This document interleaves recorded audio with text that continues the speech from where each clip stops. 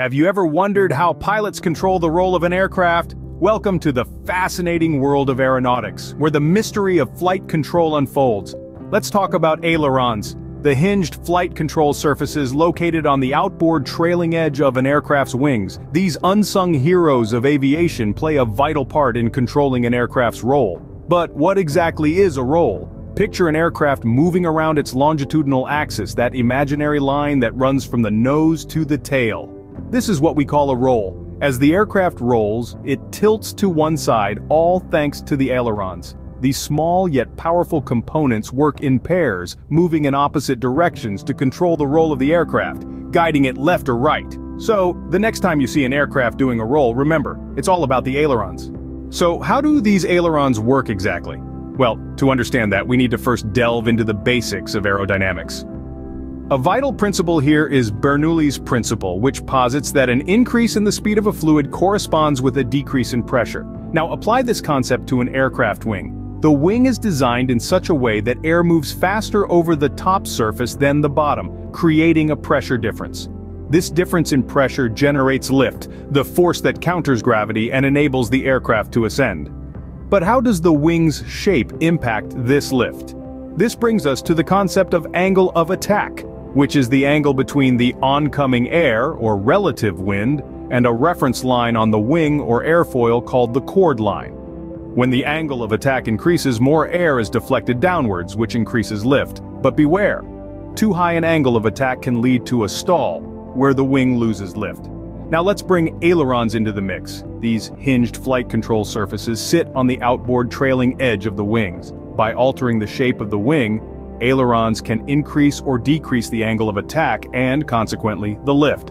When the pilot moves the yoke or stick in the cockpit, the ailerons deflect. If the yoke is moved to the left aileron rises and the right one lowers. This increases the angle of attack on the right wing, generating more lift and causing the aircraft to roll to the left. The opposite happens for a right roll. Remember, though, that ailerons alone don't turn the aircraft. They're all about roll, the rotation around the aircraft's longitudinal axis.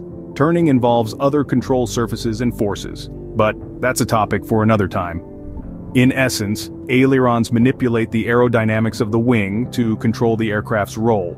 Let's dive a bit deeper into the operation of ailerons. When you're in the cockpit of an aircraft, the yoke or stick is your primary control device. It's your direct line to those clever ailerons we've been discussing. Now consider this. You're flying along and you decide to make a turn. Your instinct might be to just turn the yoke in the direction you want to go, right? Well, that's only part of the story. When you turn the yoke left, the left aileron goes up and the right aileron goes down. This causes the left wing to generate less lift and the right wing to generate more lift. The result? The aircraft rolls to the left. Now if you turn the yoke right, the opposite happens. The right aileron goes up, the left aileron goes down, the right wing generates less lift, the left wing generates more lift, and voila, the aircraft rolls to the right. It's a beautifully simple yet highly effective system. But here's an important point to note. Ailerons alone don't turn the aircraft. Yes, you heard that right, they roll it. It's a common misconception that turning the yoke or stick directly turns the aircraft. But in reality, it's the roll induced by the ailerons that initiates the turn.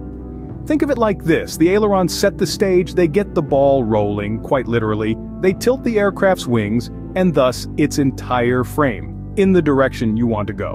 But the actual turn, that involves a little more coordination, a dance if you will, between different control surfaces, which we'll get to in our next segment.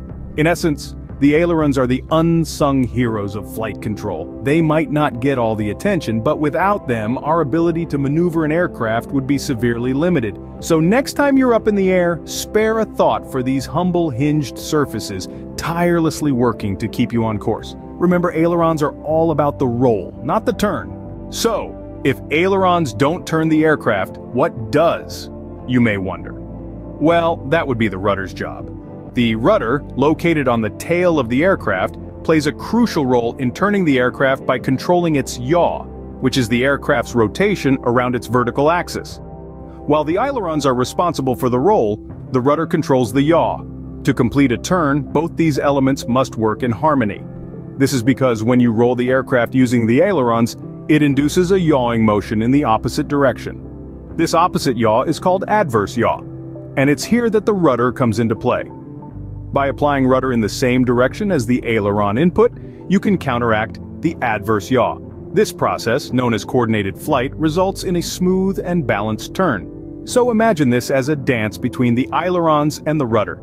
The ailerons lead by rolling the aircraft, and the rudder follows by aligning the aircraft's nose in the direction of the turn. But here's the catch. There's no immediate force in the plane that brings it back to level once you've completed the turn.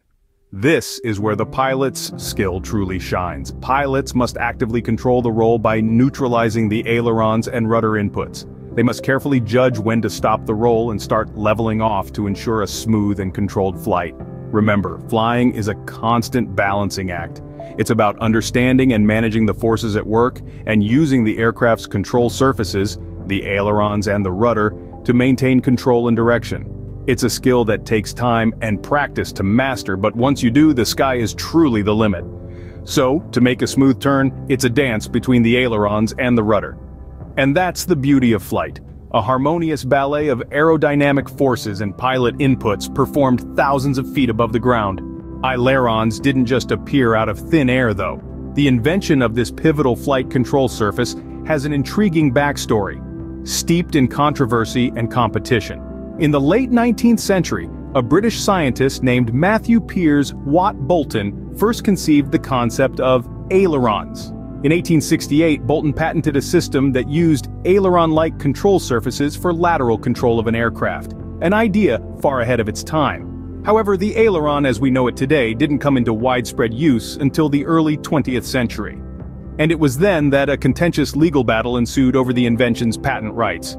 The protagonists of this dispute were none other than the Wright brothers, Orville and Wilbur, and a fellow aviation pioneer, Glenn Curtiss. The Wright brothers had devised a method of wing warping to control roll, which they claimed was infringed upon by Curtiss's use of ailerons. Curtiss, on the other hand, argued that ailerons were a distinct innovation, separate from wing warping. The legal wrangling intensified, clouding the origins of the aileron. Eventually, the US government stepped in during World War I to resolve the dispute, acknowledging the Wright brothers' patent on aileron control methods. This recognition played a significant role in shaping early aviation history and industry practices.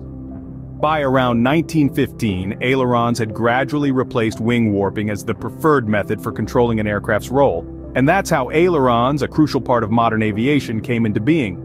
So there you have it, the secret behind the roll of an aircraft. We've navigated the world of ailerons together, uncovering their crucial role as hinged flight control surfaces on the wings. We've seen how they manipulate the aerodynamics, altering the wing's shape and the angle of attack to increase lift. We've delved into the cockpit, exploring how the yoke or stick controls the ailerons and how these in turn roll the aircraft left or right. But remember, it's the coordinated dance with the rudder that completes the turn. We've also journeyed back in time, touching on the historical controversy surrounding the invention of ailerons. From the Wright brothers to Glenn Curtiss to British scientist Matthew Piers Watt Boulton, we've seen how this pivotal control system shaped early aviation history. If you enjoyed this journey through the world of ailerons, don't forget to like, subscribe, and share, and stay tuned for more fascinating insights into the world of aviation.